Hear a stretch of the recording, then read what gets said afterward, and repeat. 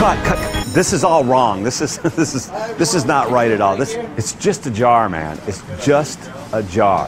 I'm taking over. I'm taking over right now. This is too much. You know, I've played with all those switch devices, all of them. And I've always wondered exactly what they are. These things don't exist in the real world.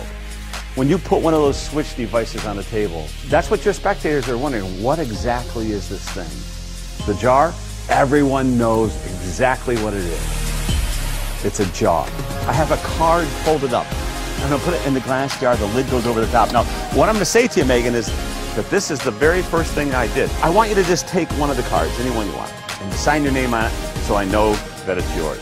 The very first thing I did was I put this card right here. I put it in this glass jar. It was in there the entire time. The lid was on it the entire time, right? So it kind of makes you wonder, how in the world did I get Megan's sign? 7 of hearts. It's a jar. Of course, it does a lot more, but they're never going to know that. She signed the card and put it back in the deck, and then somehow it was in the jar the whole entire time. I don't know how he did it. I don't know how he did it. It's completely inspectable. There's nothing to see here. It's a miracle. Oh my God. It's just a thing in the real world. So they're never going to talk about this. They're never going to notice it. And it's going to actually be a third hand for you. You're going to be able to switch things. You're going to be able to perform a lot of different magic. The thing is that your magic should always be about you and your relationship with your audience. That prop should never take the attention away from you. They know what this is.